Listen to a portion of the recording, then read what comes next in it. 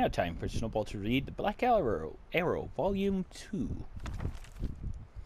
The Black Arrow, Part 2 by Georgic Genuine. Guin? Whatever. On the last dinner in my employ at the palace, the Duchess, quite surprisingly, had invited the mayor of Molovia and Master Hiomast himself, among other guests. The servants' gossip was manic. The mayor had been there before, albeit very irregularly, but Hiomast's presence was unthinkable. What could she mean by such a conciliatory gesture? The dinner itself progressed along with perfect, if slightly cool, civility among all parties. Hiomast and the Duchess were both very quiet. The mayor tried to engage the group in a discussion of Emperor Pelagius's the fourth's new son and heir Uriel, but it failed to spark much interest. Lady Velia, elderly but much more vivacious than her sister the Duchess, led most of the talk about crime and scandal in Eldenroot. I have been encouraging her to move out of the country, away from all that unpleasantness for years now, the Duchess said, meeting the eyes of the mayor. We've been discussing more recently the possibility of her building a palace on Molovia Hill, but there's so little space there, as you know. Fortunately, we've come to a discovery. There is a wide field just a few days west on the edge of the river, ideally suited. Sounds perfect, the mayor smiled and turned to Lady Velia. When will your ladyship begin building? The very day you move your village to the site, replied the Duchess of Wuda.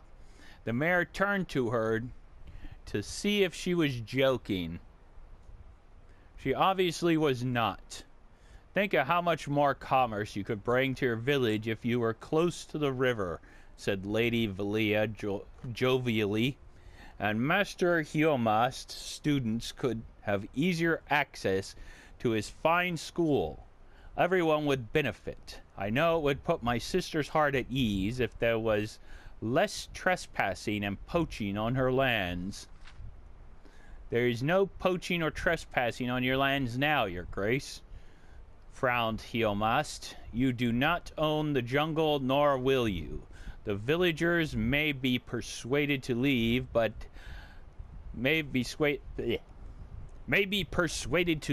that I don't know, but my school will stay where it is. The dinner party never really recovered happily. Hiomast and the mayor excused themselves, and my services, such as they were not needed in the drawing room where the group went to have their drinks. There was no laughter to be heard, though, through the walls that evening. Wait, there was no laughter to be heard through the walls that... Yeah. There was no laughter to be heard through the walls that evening. The next day, even though there was a dinner planned for the evening, I left on my usual walk to Molovia. Before I had even reached the drawbridge, the guard held me back. Where are you going, Georgic? Not to the village, are you? Why not? He pointed to the plume of smoke in the distance. A fire broke out very early this morning, and it's still going, apparently. It started at Master Hiomast's school. It looks like the work of some traveling brigands. Blessed Stendar, I cried. Are the students alive? No one knows, but it'd be a miracle if any survived. It was late, and most everyone was sleeping. I know they've already found Master's body, or what was left of it, and they also found that girl, your friend Prolicia. I spent the day in a state of shock. It seemed inconceivable, but my instinct told me that the two noble old ladies, Lady Velia and the Duchess, of Wuda had arranged for a village and school that irritated them to be reduced to ashes.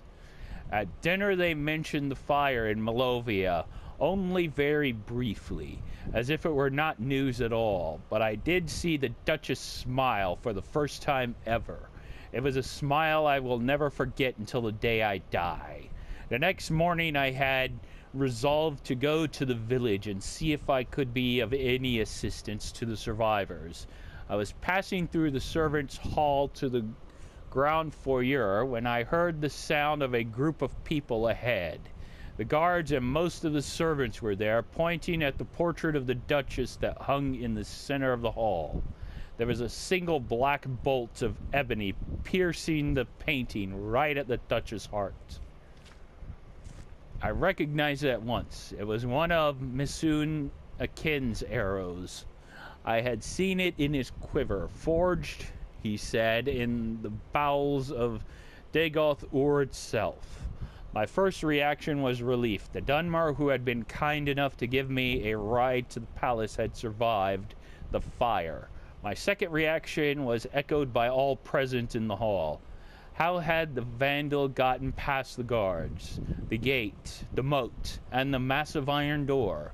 The Duchess, arriving shortly after I, was clearly furious, though she was too well bred to show it. But by raising her web-thin eyebrows, she wasted no time in assigning all her servants to new duties, to keep the palace grounds guarded at all times. We were giving regular shifts and precise narrow patrols. The next morning, despite all precautions, there was another black arrow piercing the Duchess's portrait. So it continued for a week's time. The Duchess saw to it that at least one person was always present in the foyer. But somehow the arrow always found its way to her painting whenever the guards' eyes were momentarily averted.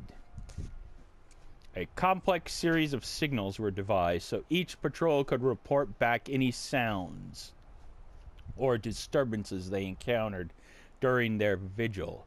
At first, the Duchess arranged them so her Castellan would receive record of any disturbances during the day, and the chief of the guard during the night.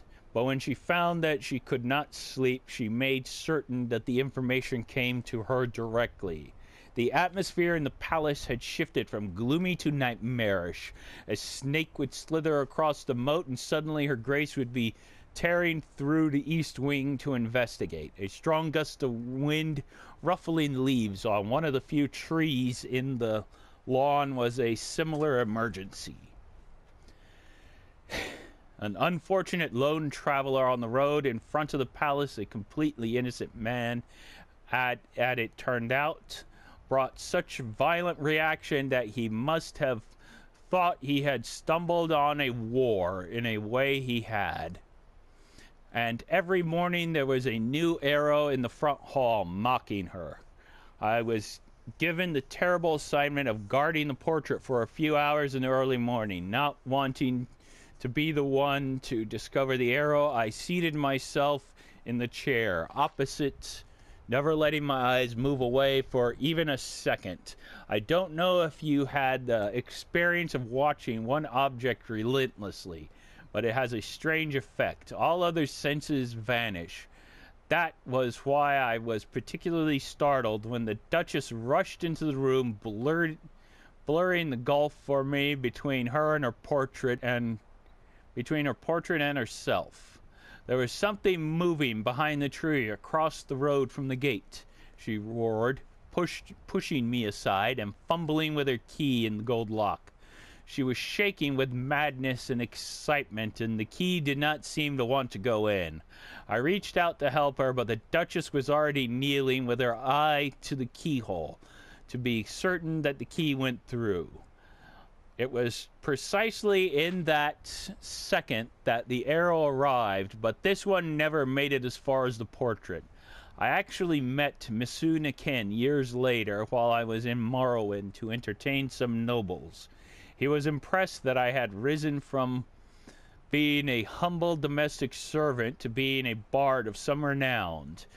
He himself had returned to the Ashlands, and like his old master Hiomast, was retired to the simple life of teaching and hunting. I told him that I had heard that Lady Villa had decided not to leave the city, and that the village of Moldovia had been rebuilt. He was happy to hear that, but I could not find a way to ask him what I really wanted to know. I felt like a fool just wondering if what I thought were true, that he had been behind Prolicia's tree across the road from the gate every morning that summer, firing an arrow through the gate, across the lawn, across the moat, through a keyhole, and into a portrait of the Duchess of Wuda, until he struck the Duchess herself. It was clearly an impossibility that I could not ask.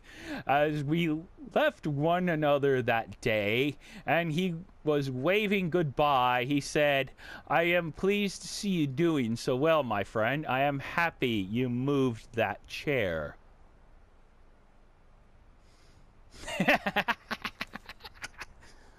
In the eye. And with that, the black arrow is completed. Have a good day. Bye-bye.